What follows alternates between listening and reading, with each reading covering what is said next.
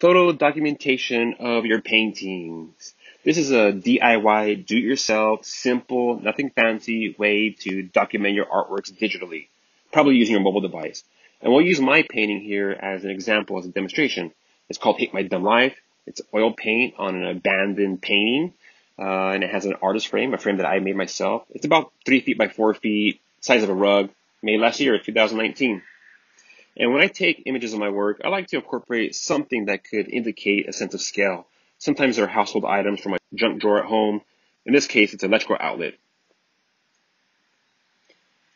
Here is an example of what the image looked like prior to any kind of like post-production revisions. And you don't have to worry about post-production too much. We'll try to get a good, decent picture from the beginning. So when you're in front of your artwork, you're going to take a picture of it. You want to try to be eye level and be parallel to the work. If you're not, you might misrepresent your painting.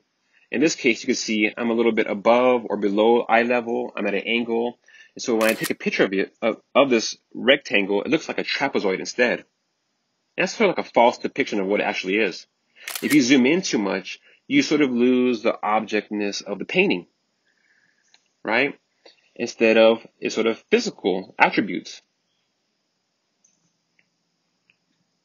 There we go. This is a good, decent photo. You know, there is a little bit of a warmth to the white background on the right-hand corner.